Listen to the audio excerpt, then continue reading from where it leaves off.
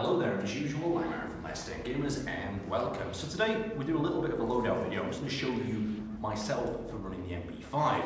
Now of course the camouflage is going to change. We've got the MP5 that I looked at before in the previous video, so we're not going to be looking at it today. We're just going to be looking at the rig and the setup itself. So across here we have 4 MP5 magazines. These are the 45 round ones. On the front we've got pouches for pistol magazines. Pistols not being run today, but they're still there, just keep them on there.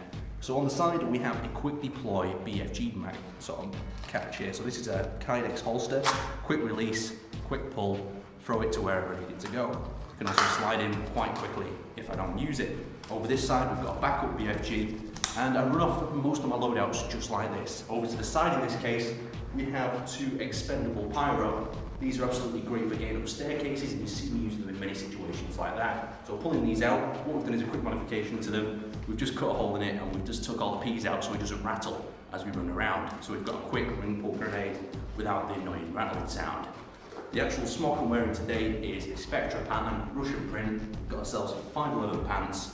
Coming up to the boots, we have ourselves some Russian Cobra boots that are summer boot that do get wet in the winter. Now moving up to the headgear, we actually have just some basic mesh goggles that my friend reports keep going rusty, but that's fine with me. Up at the top, we've got ourselves another Russian hat. Now this is reversible for winter.